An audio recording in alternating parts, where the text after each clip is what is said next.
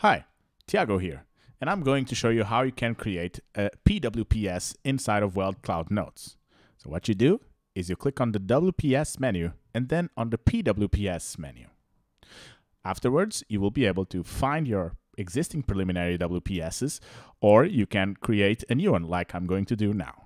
So I'm going to introduce pWPS demo video 001. And it's ASME section 9. So after clicking the button to create a preliminary WPS, it will start giving you the option to introduce everything in the fields. So there is the company, which you select. If you only have one company in your WeldCloud Notes account, this will be automatically filled. There is also a section for additional information, which can be used to introduce notes, construction standard, or others. So let's start by filling in the details. These fields are filtered for a standard, so I'm going to introduce GW or groove weld for ASME section 9. So it's going to be a pipe, a butt joint, and let's do a 2-process WPS. And let's go with manual and semi-automatic with 6G for the welding positions, because we're going to use this as a test uphill.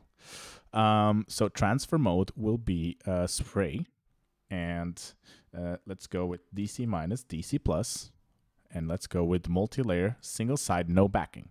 In these checkbox, you will be able to introduce the preheat, post-heat, post-weld heat treatment, but in this case, I'm just gonna make something like introduce an interpass temperature. So let's move on to the base materials, and where I'm going to select a 316L. So let's let it filter. You can introduce the similar grade, thickness, or diameters through this checkbox, but in this case, I'm going to use both equal. So let's say 10 to 12 millimeters thick. And as far as the welded thickness, it's going to be 10 to 12. As far as the diameter, let's go with 300 to 350. The thickness for the first process will be, let's go with 3 to 5, and then it's going to be 5 to 9. I'm going to select the grinding and machining preparation methods, but these can be customized for your account, and then selecting a groove design.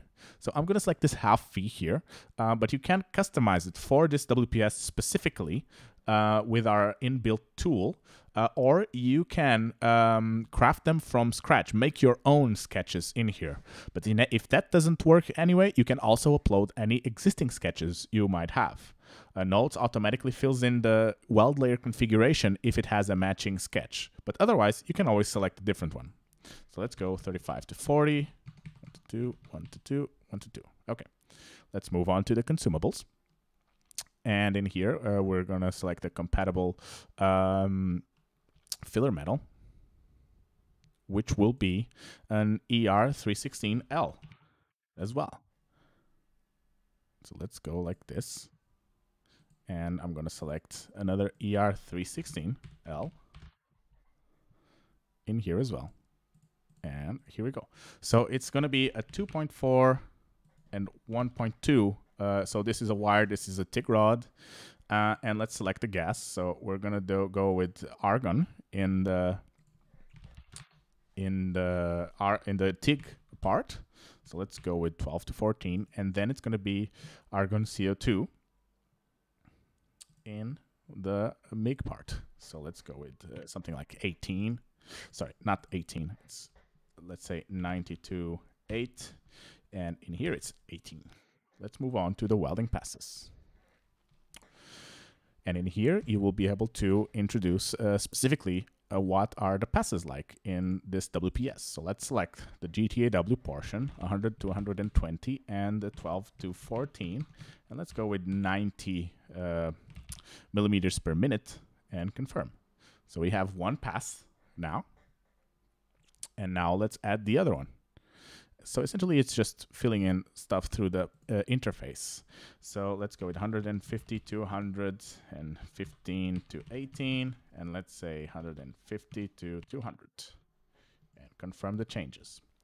There is another section, which is the other, which you can introduce the stick out, electrode type, stuff like that in here.